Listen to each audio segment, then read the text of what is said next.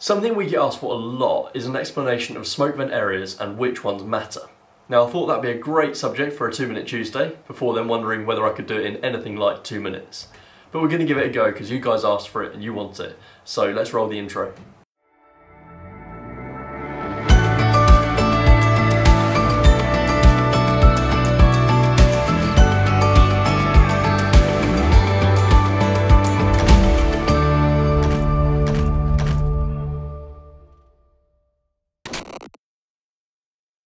So first up is geometric free area. Now the reason I'm starting with this one is actually to debunk a myth.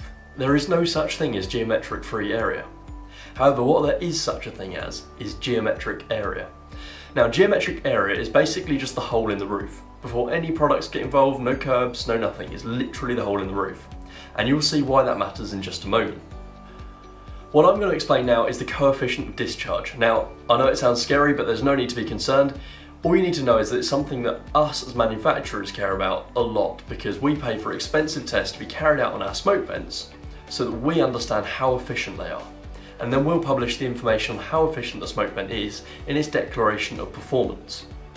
The next value we need to talk about is the aerodynamic free area. Now this is the geometric area, so the hole in the roof, multiplied by the coefficient of discharge, the efficiency of the vent. So you might ask, why does aerodynamic free area matter? Well, it's the most scientifically accurate way of measuring the performance of a smoke vent.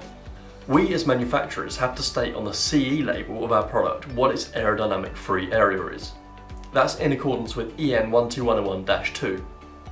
However, you also need to be aware of the free area. The free area is a way of describing how well air can travel through a vent for the purposes of natural ventilation. It's essentially a non-scientific way of calculating the efficiency of a vent. Approved document B states the total unobstructed cross-sectional area measured in the plane where the area is at a minimum and at right angles to the direction of airflow. So we take the vent and we measure it up and we deduct the area taken up by the motor and blades if the vent has blades. And that gives us the free area. Now whilst free area is pretty non-scientific in that it doesn't take into account things like crosswinds and splayed curves, etc., it is the number that matters in relation to building regulations, more specifically approved document B. Building regulations state, for example, that you must have a vent with a free area of 1 square metre at the head of the stair. However, the industry is campaigning for aerodynamic free area to be the number that matters. And that's because it's a scientific, repeatable way of calculating the efficiency of a vent, rather than maybe a somewhat woolly number like free area. Because of this misalignment between building regulations and certification of products, it's important that we work out some way of correlating between aerodynamic free area and free area.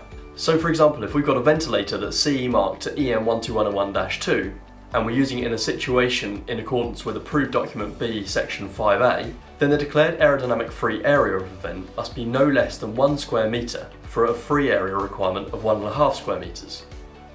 And the aerodynamic free area must be no less than 0.7 for a free area requirement of 1 square metre. So to recap, geometric free area doesn't exist. Geometric area is the hole in the roof with no allowances made for a product. Coefficient of discharge is the efficiency of the vent.